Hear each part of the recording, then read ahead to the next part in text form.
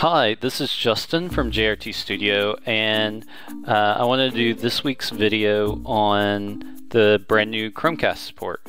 So if you don't know what Chromecast is a device that you plug into the back of your TV, and it allows you to listen to music, but watch TV shows. It's great with YouTube. I love watching car videos on YouTube using it.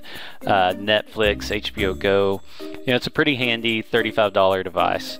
At this point, like over Christmas, I got all my family members a Chromecast. But anyhow, if you don't know what it is and this isn't telling you, just Google it.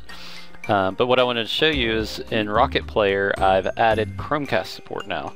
So what I'm going to go ahead and do is shuffle all albums using the Shuffle Albums button, one of my favorite things to do.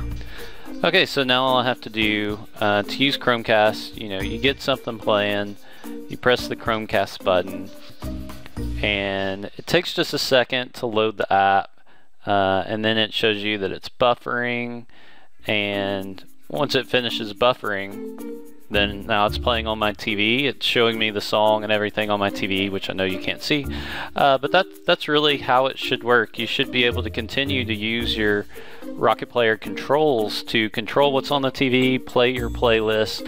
There's still some issues with this. I just released support. I've noticed that if you try and stream a FLAC file, which Chromecast doesn't support, then that can screw things up. But definitely email us, let us know what's going on. If you find some issues, go ahead and report them so we can get them fixed. If no one seems to be streaming FLAC files and it's not messing up, we've got a bunch of other things we want to do. So let us know if there's some issues that you found. And that's really it for this week's tip is Chromecast support. Go give it a try. As always, subscribe. I'm going to try and put videos up here for you guys, and hopefully this is going to highlight some of the features in Rocket Player.